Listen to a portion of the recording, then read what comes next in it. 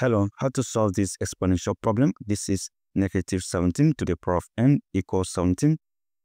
Solving for the value of n that satisfies this equation. So, as usual, we express this as negative 1 times 17 raised to the power of n equals 17. Now, if you have ab raised to the power of c, this equals a power c times b power c. So this will give us negative 1 power n times 17 power n, and this equals 17. So right now, what we are going to do will be to apply natural log. I have natural log of negative 1 power n times 17 power n equals natural log of 17. And if you have natural log of a times b equals natural log a plus natural log b. So applying this right here, I will have natural log negative 1 power n plus natural log 17 power n equals natural log 17. Also, if you have natural log a power b equals b times natural log a. Applying this right here and here,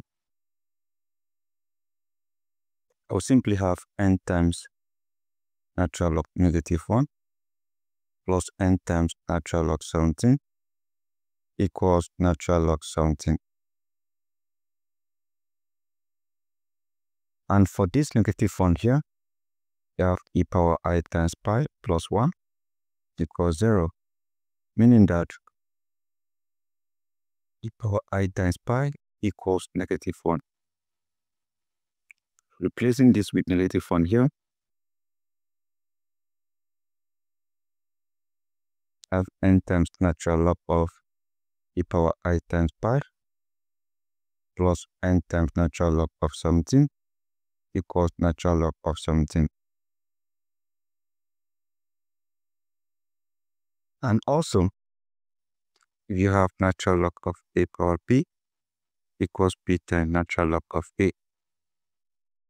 Applying this right here, I pi will come behind this. So I have n times I pi times natural log of e plus n times natural log of 17 equals natural log of 17. So from here, this cancel this. I will simply have n times I times pi plus n times natural log of 17 equals natural log of 17. There's n, I can factor that out. I have n times this divide this, I have I times pi plus this is natural log of 17 because this divide this again, and this equals natural log of 17. Right now, isolating n, dividing this by I times pi plus natural log of 17, dividing this by I times pi plus natural log of 17. So what happens here is that this cancels this. So what we are going to have is simply n. This is natural log of 17 divided by I times pi plus natural log of 17. Now, we can leave our answer this way because we cannot simplify this further. So we have solved it, and that is our solution based on this method. Now let's consider this pattern method here. I'll simply have negative 17 power n equals 17. So replacing this with negative 1 times 17, so I have negative 1 times 17 power n equals 17. Now if you have a times b power c equals a power c times b power c. Applying this right here, so I will simply have negative 1 power n times 17 power n equals 17. So what I'm going to do will be to apply natural log. That natural log of negative 1 power n times 17 power n equals natural log of 17. So if you have natural log of a times b, this equals natural log of a plus natural log of b. Applying that here, I will simply have natural log of negative 1 power n plus natural log of 17 power n equals natural log of 17. So remember, if you have natural log of a power p equals p times natural log of a. Applying that here and here. So I'm simply going to add n times natural log of negative 1 plus n times natural log of 17 equals natural log of 17. Now you have negative 1 here. If you have square root of negative 1, this equals I. So if you decide to take the squares of both part of this, so that means this cancels this. You have negative 1 equals what? I power 2. So you have n times natural log of I power 2 plus n times natural log of 17 equals natural log of 17.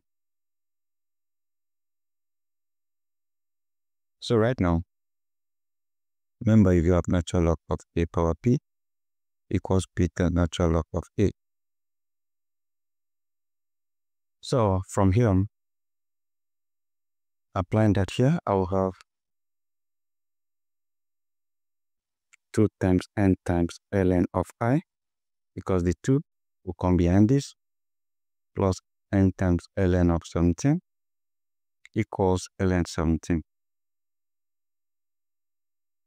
So right now, there is n here, there is n here. I can factor that out.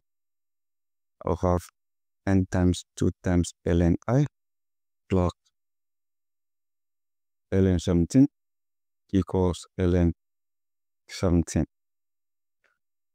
So from here, I will isolate n by dividing this by 2 times ln I plus ln 17, dividing this by 2 times ln I plus ln 17. So right now, this cancel this. I have n equals ln 17 divided by 2 times ln I plus ln 17. So this also is our answer. But if you observe this solution here, with this one here, at this point we have I times pi, while at this point we have 2 times ln I. So we have 2 times ln I equals I times pi. This and this are the same. So depending on the one you choose to use, or any the method you choose to use, you have the same thing. So guys, that is it.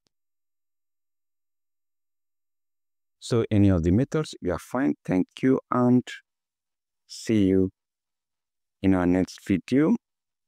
Please don't forget to share this video and subscribe. And I love you. Thank you.